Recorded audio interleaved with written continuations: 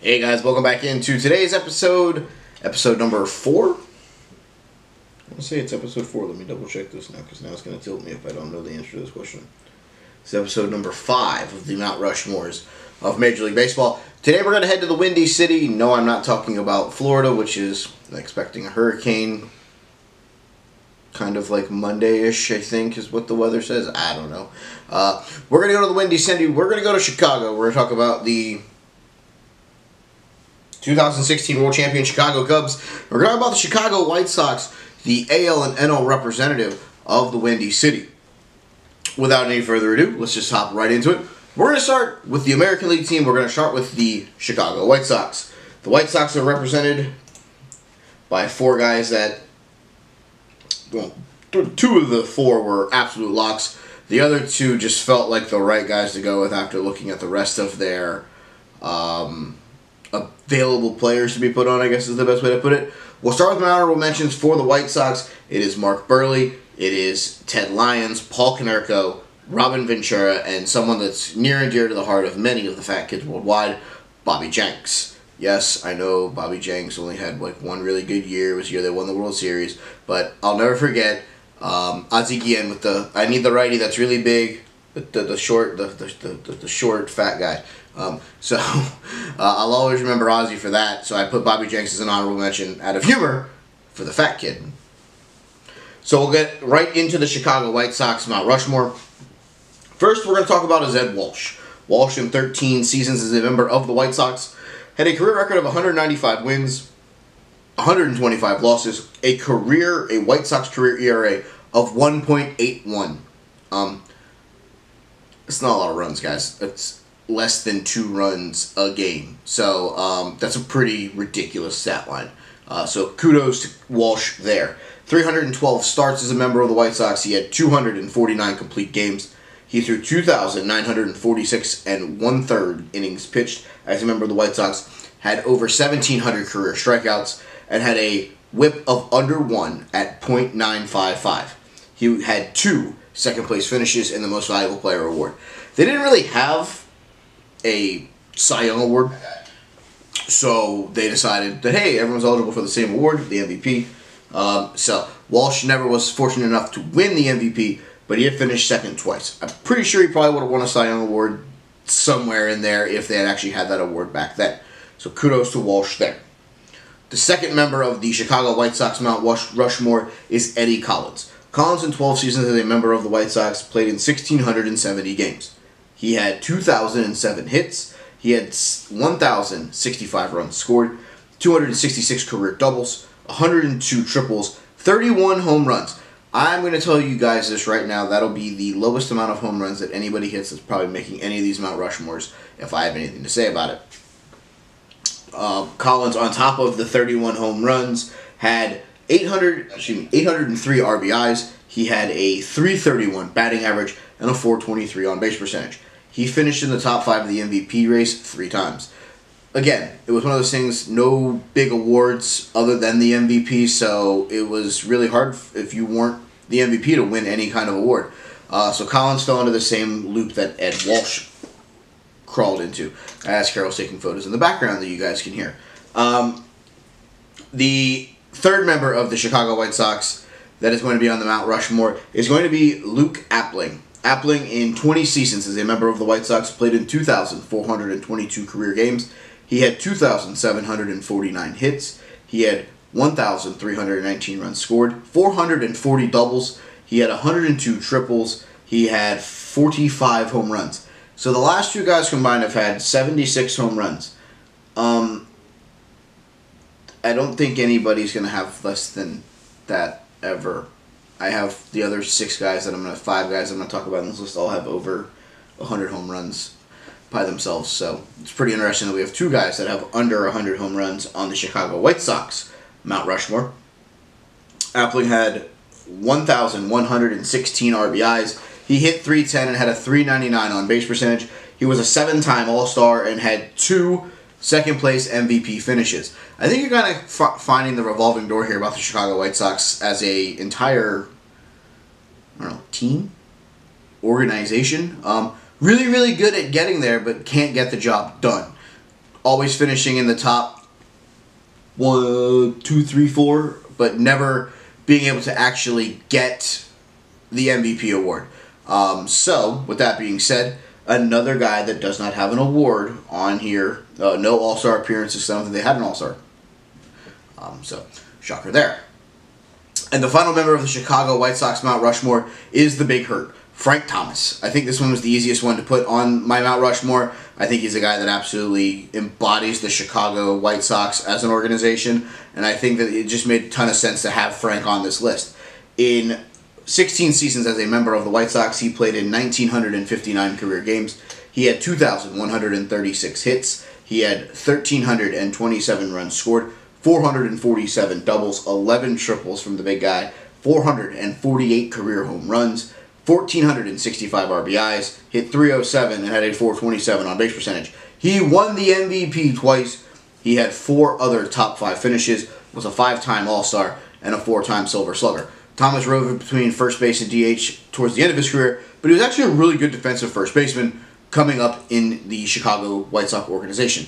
Thomas is a guy that I thought that I got to see play very, very often on TV, and I always was just enthralled with his swing and the way that teams actually feared facing the Big Hurt.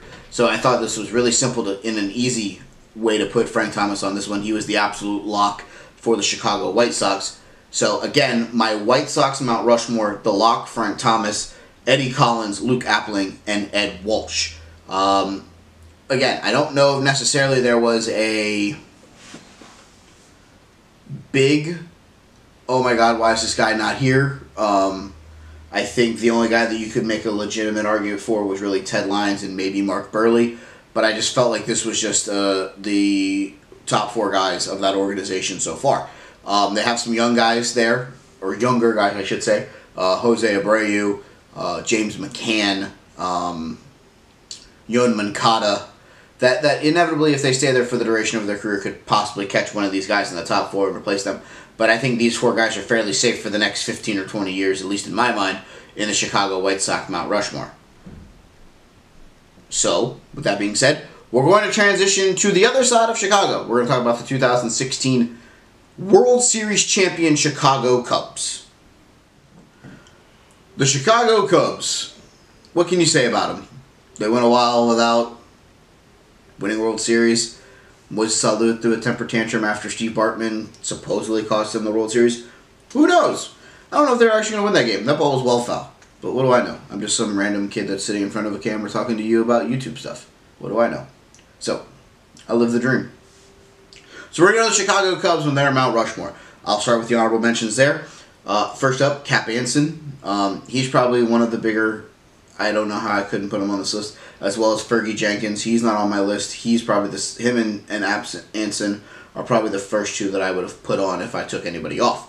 Billy Williams is also an honorable mention. Carlos Zambrano, who was a lot of fun growing up to watch him pitch. It was just entertaining. And last but not least, Mark Grace. The first baseman was a really, really, really good hitter.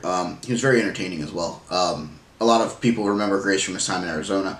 I thought he was actually better for Chicago than he was Arizona, even though he won a world title with Arizona. So, that's me. So, we'll start now with the Mount Rushmore of the Chicago Cubs. And first up is a guy who, I'm not going to say doesn't get credit, but his credit is limited, and I don't think that's fair for what he did to help save baseball, and that is Sammy Sosa. Sosa, in 13 seasons as a member of the Cubs, played in 1,811 games, had 1,985 hits, 1,245 runs scored. He had 296 doubles, 32 triples, 545 home runs. He had 1,414 RBIs. He hit .284 and had a .358 on base percentage. See, Sammy Sosa doesn't get the credit that I feel he deserves because he's overshadowed by Bonds and McGwire. But with no Sammy Sosa, does Mark McGwire break the home run record? I don't know. Because it was the challenge and it was the chase that kept baseball so alive and active back in the 90s. When people wanted to give up on baseball, the summer run of Mark McGwire and Sammy Sosa kept people coming back for more. And I think it's a lot lost on Sammy's behalf. So I feel like if you're going to be one of the people, and I am one of them that think that Mark McGwire helped save baseball in the 90s, you have to give credit to Sammy Sosa as well, because without Sammy, who knows what McGwire does. So I'm one of the guys that I think Sammy Sosa helped save baseball in the 90s, because they were going down a slope where they were going to become the 4th or 5th most popular sport in the United States. And they may be going that route now with this speed up the game, not let it be it. I don't know. That's a different argument for a different day and a different video. But I will always love baseball, and I felt like that sometimes Sammy doesn't get the credit that he deserves. Sammy Sosa is a one-time MVP. He finished in the top 5 one other time, was a 7-time All-Star, and a 6-time Silver Slugger as a member of the Chicago Cubs. The second member of the Chicago Cubs, Mount Rushmore, is an easy one for me to add on this list. It's Ryne Sandberg. Sandberg played 15 seasons in Chicago, played in 2,151 games. He had 2,385 hits. He had 1,316 runs scored. He had 403 doubles. He had 76 triples, 282 home runs. He had 1,061 RBIs, hit 285, had a 344 on base percentage, and he took off the 1995 or 1996 season and came back and played 2 more seasons afterwards. So kudos to Sandberg. I think he's a guy who may get overshadowed from time to time because of the position that he played, and there was a lot of good second basemen. But I feel like Sandberg is just one of those guys that, like, when you think about the Chicago Cubs organization, you have to think of Ryne Sandberg. Sandberg has a one-time MVP. He had 2 top 5 finishes, 10-time All-Star, 9 Gold Gloves, 7 Silver Sluggers. Like I said, he was an integral piece of Chicago Cub baseball. So Sandberg was the easy choice here. I've had 2 fairly easy choices, and now I'm going to give you, like I had with Frank Thomas, the guy who is the lock-in. The lock here for the Chicago Cubs, to me, is Mr. Cub himself. It is Ernie Banks. Banks played 19 seasons in Chicago. He played in 2,528 career games. He had 2,583 hits. He had 1,305 runs scored, 407 doubles. He had 90 triples, 512 long balls. He had 1,636 RBIs. He hit 274, had a 330 on base percentage. 2-time MVP, 2 top 5 finishes, 11-time All-Star, and 1 Gold Glove. The biggest drawback for Ernie Banks is that he never had the right to win a World Series ring. These Cubs teams never were able to get over the hump, which is unfortunate because I think Ernie deserves it, and I think he's one of the guys who, in the Hall of Fame and that is retired, that it's unfortunate that those guys were unable to win him a ring, because I think he deserves it, and I think he's a guy that really embodied the game of professional baseball. So I will always have a strong feeling towards Ernie Banks. The final member of the Chicago Cubs Hall of Fame could be a surprise to some, but I really don't think it should be. It is Ron Santos. Santos played 14 seasons with Chicago, played in 2,126 games, had 2,171 hits, 1,109 runs scored. He had 353 doubles. He had 66 triples, 337 home runs. He had 1,290 RBIs. He hit 279 and had a 366 on base percentage. He's a 9-time All-Star, had 5 Gold Gloves, and had 2 top 5 MVP finishes. If I was going to take anybody out of this Mount Rushmore to put Jenkins or Anson in, it probably would have been Santos. Just because, I mean, his stat line is really, really good, and I appreciate the Gold Gloves as well as the All-Star appearances. But I feel like that there are some other guys that may have done more, and I may be missing, and I think Fergie deserves a lot of credit. And there'll probably be some of you on this that tell me, hey, you got that one wrong. It should have been Fergie over Santos, but I just felt like adding him here just made a ton of sense. This is probably the hardest one I've had to do for a 4th person because I've gone back and forth between him, Anson, and Fergie. So, at the end of the day, I just sold on Santos. The 14 years, the 2,600 games, the 9 All-Stars, the 5 Gold Gloves was really what kind of put it over the top for me. But that one's hard. So to recap my Cubs, Mount Rushmore: Sosa, Sandberg, Banks, Santos. So my entire Windy City, as Carol's like giving me the bird in the background. My entire Windy City, Mount Rushmore: Thomas, Collins, Appling, and Walsh for the White Sox, Sandberg, Banks, Sosa, and Santos for the Cubs. So that's going to wrap up the Windy City. we're going to head to the East Coast. And the next time you see me for Mount Rushmore, we'll be a little fatter. I will have co-founder and 1/3 member of Fat Kid Certified, Craig Horner, with me, as we're going to go to New York, New York. We're going to talk about his New York Yankees and the New York Metropolitans. That's going to be on the next episode of Mount Rushmore. Like this video, give it a thumbs up, subscribe down below. In the comments, tell me who you think should be on the Chicago Cubs and White Sox Mount Rushmores. Tell me what I got right. Tell me what I got wrong. I'm here for all the critics in the world. Follow me on Instagram at fatkidcertifiedse, on Twitter at TheyCallMeBurn. I appreciate all of you guys for coming out. I appreciate you guys for giving me your time. But you know what? It's time for me to go get fat, so let's eat.